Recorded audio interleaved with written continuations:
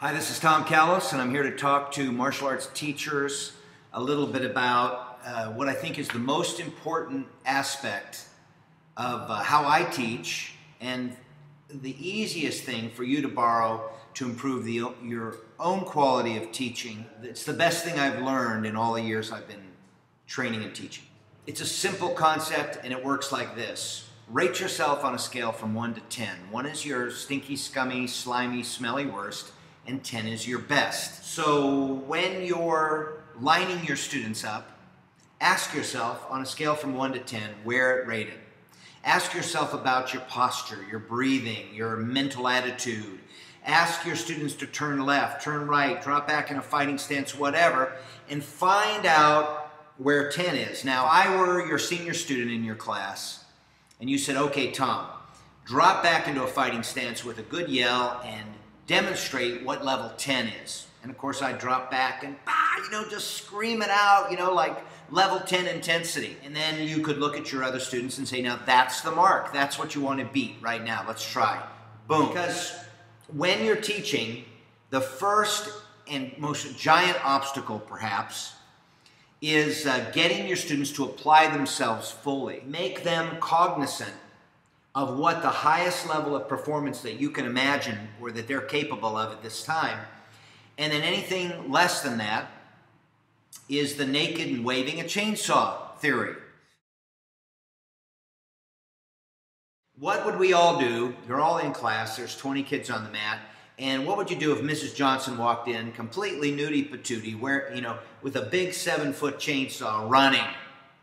Would we all just say, oh, that's just Mrs. Johnson, that's just the way she is?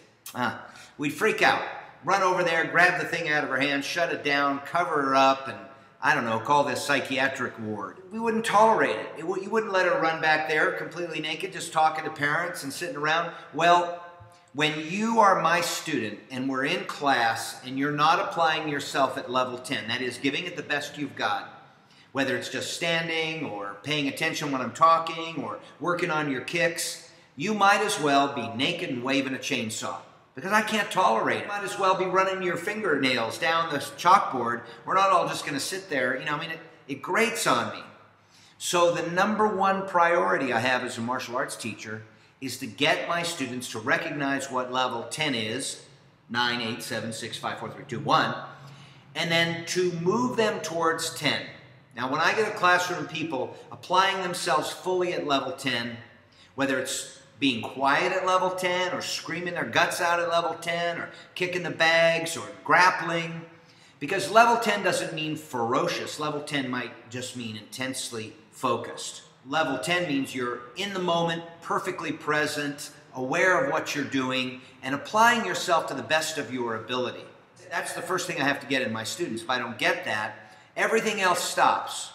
And I have to talk to them about it or have somebody demonstrate or demonstrate myself what level 10 is, because I will simply not tolerate a student who isn't giving it their go, their all, And nor would I expect a parent to tolerate an instructor who gives it 50% or 60%. I want professionalism. I want my instructors to be present and focused on the students, and I want the students to expect that from the teachers, and I want the teachers to expect the student to be focused. You don't have to know how to do a front kick. You don't have to be good at your kata. You don't even have to be a good fighter, but you do have to apply yourself to what you're learning, because if you don't apply yourself, growth doesn't happen. So in summary, you have to use this as a tool. There's got to be a little person sitting on your shoulder. Was that level 10? Was that level 10? Was that level 10? And you have to very patiently train your students and your staff and yourself to ask yourself, when you're doing something, anything, was that the best you had? And start to be cognizant of that, to operate with that idea in your mind, and just increases the quality of your performance. You have two choices. You can get the student to do it themselves, where they start asking themselves those questions, or you can run around yelling at everybody, trying to inspire and motivate them to do better. You can spend so much energy trying to get people just to perform at the highest level that they possibly can, that you're spent.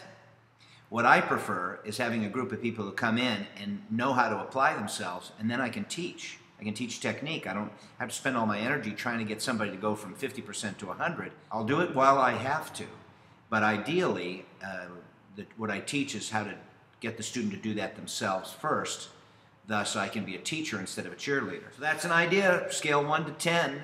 Ask yourself on the 100, how much you're participating as a member of this elite group, the 100, on a scale from 1 to 10.